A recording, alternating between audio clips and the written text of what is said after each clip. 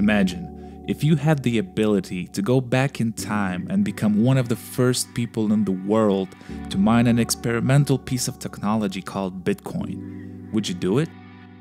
Well, you might potentially have your shot with Grin coin.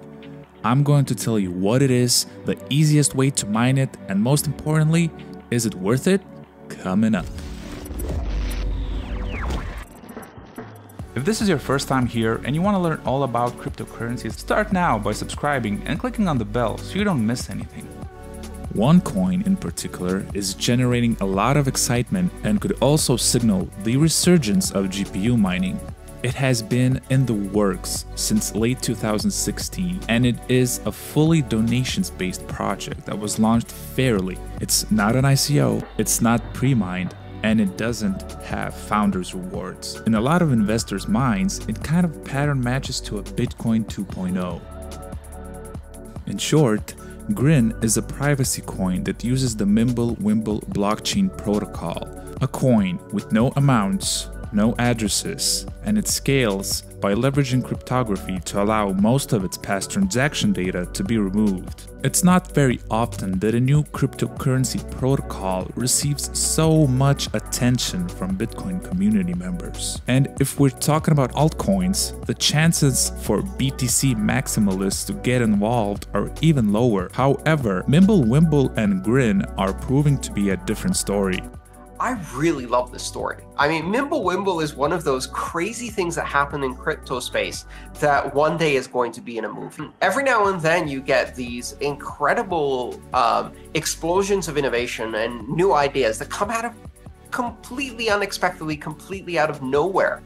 Back about a year and a half or 2 years ago, someone showed up on the IRC chat room where developers hang out. This user appeared with Voldemort's secret name on this chat, posted one link to a secret Tor Onion site, and on that site was a single PDF with a paper called MimbleWimble. And MimbleWimble is actually the name of a spell in Harry Potter. The brilliant thing about this is this paper comes out of nowhere. The user posts that only one thing disappears, and everyone who started reading this paper realized that this was a very, very serious new way of doing blockchains.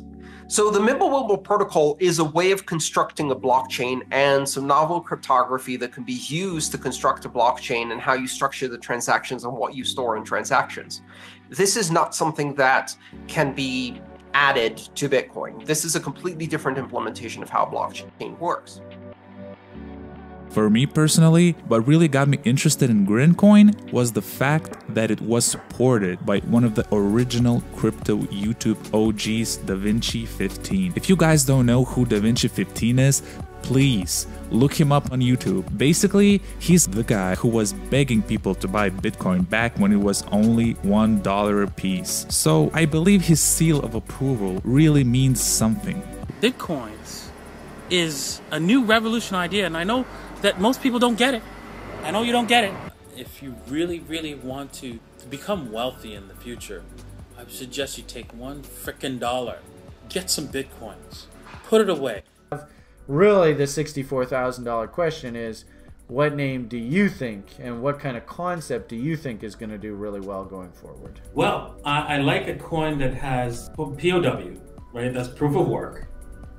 And uses UTXO, has a lot of privacy built into it as well. And that coin for me, is Grin. It's not been launched yet. It uses MimbleWimble to do the privacy side of it. And it's a lot faster than Bitcoin, it's a lot compact. And so I think this coin is going to do extremely well.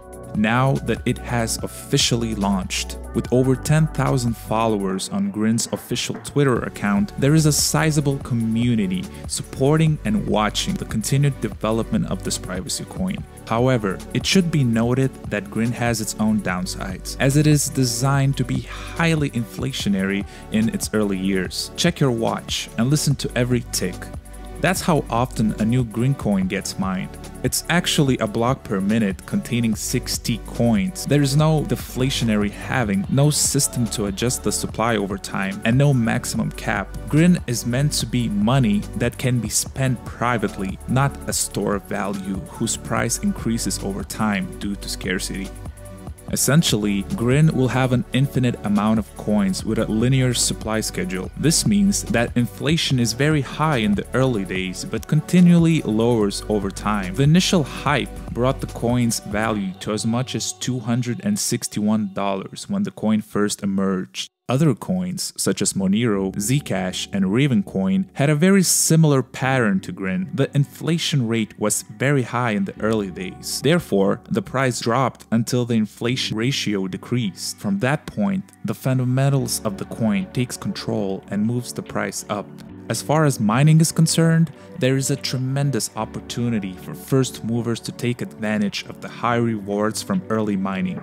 Just as long as you have the right hardware, of course. I'm going to show you an easy step-by-step guide to mining Grin on Windows that will get you up and running in no time at all.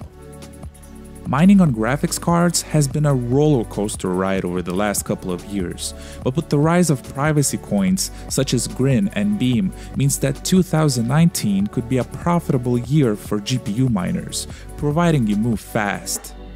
With maybe the most expensive Genesis Block 1 in history, Grin coin is designed to be hard on memory, requiring miners to have cards with high memory capacity. In this quick guide, I will only be covering Grin Gold Miner, which has been used since the testnet times to mine and has been stable for me with no crashes. However, do experiment around yourself to see what works for you. I'll leave the download links in the description below.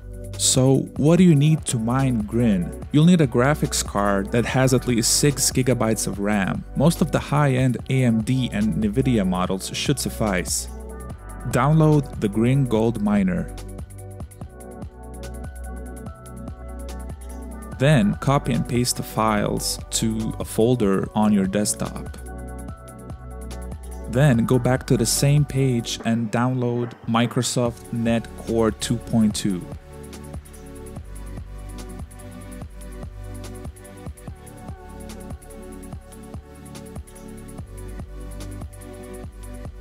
Now go back to your Grin coin folder and run Grin Gold Miner CLI. You'll need to select a pool. There are many pools operating out there at the moment, but I'm personally using grinmint.com, so I'm entering the number 3. Enter an email as your login. It doesn't have to be your personal email. Just make sure you follow the formatting. Also, make sure you enter a strong password. Now, it has created a configuration file with all of your information. Once you launch the miner again, it should start mining. And there you go, you are mining Grin. Overall, if you're looking for a get-rich-quick altcoin, then Grin is probably not for you. Grin was launched on January 15th, 2019. It's still a very young and experimental implementation of blockchain technology. But hey, so was Bitcoin. So, in the words of DaVinci 15, I'd suggest you get yourself $1 worth of Grin coin and put it away. Goes to nothing, who cares, right? You only spent $1. Make sure you're subscribed and like this video. Also, if you want to find the latest and greatest on cryptocurrencies, make sure you visit our website at Mineable.com. Thanks for watching, and I'll talk to you guys later.